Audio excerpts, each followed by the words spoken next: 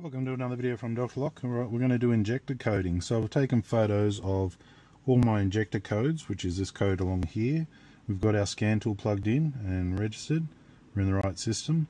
Now we're going to go to injector 1 and we're going to check that number there starting with 355 ending with OU is the same. So that's the same. That's okay. Now we're going to check the next one. Okay. We're going to go cylinder 2. And that one there is not right, so we're going to change that. So input.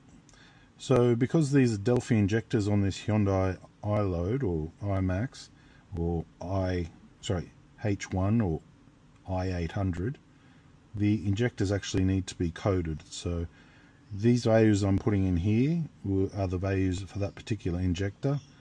I mean, it can run without coding it, but generally you do need to code your injectors.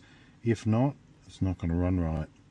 So you do need a scan tool to do this, and some generic scan tools don't do it.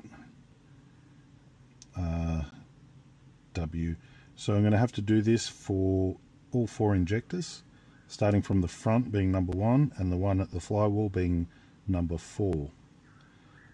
U. 1YRU. Okay, so I've just done number 2.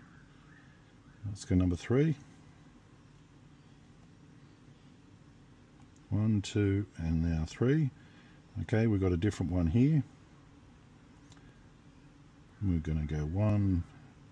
So you'll need to do this whenever you've changed your injectors. If you're changing a new ECU, you'll need to do this.